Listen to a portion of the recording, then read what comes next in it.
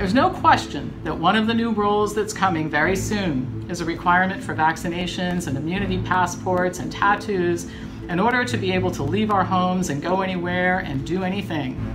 But we have to wake up and we have to do something about this while we still can. And as we've seen, the despots are not interested in science and in fact are not interested in our welfare at all.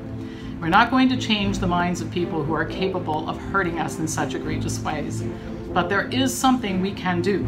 We can unite. The tens of millions of Americans who are fed up with this insanity can gather together and declare our independence from tyranny. Today we start.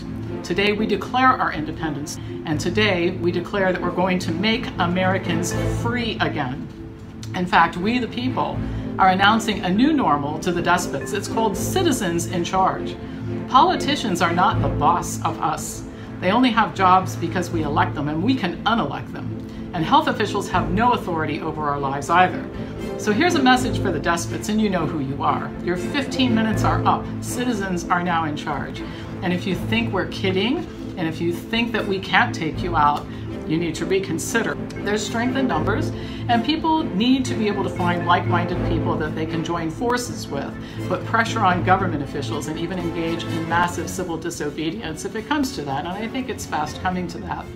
The despots have not yet built concentration camps, usually referred to as re-education centers in other countries ruled by despots, but it's most likely coming soon, so I think the time to take action is right now. And I'm not kidding. If you think that they're not capable of doing it, I never thought they were capable of doing what they've already done, all right?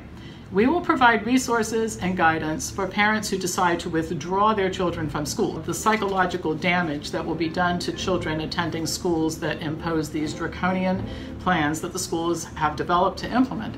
The psychological damage will last for a lifetime. I mean, we're teaching children to be terrified of the world they live in and terrified of other children and exposure to other humans. We are building and will have available within a very short period of time a resource center to assist people in making this transition. This is a way to put pressure on the school systems to stop the nonsense and go back to educating children the proper way. We develop a network of lawyers who will represent people whose civil rights are being violated by any government official or agency and who will organize class action lawsuits when warranted, and also find ways to go after them personally. But they really have stepped over the line this time, and we need to find ways to punish them. We have the organizational capacity to do this. We've been in business for 25 years. We do business in 33 countries. We have significant staff and volunteers and resources. We collectively have a lot of political experience. We have infrastructure to support the project.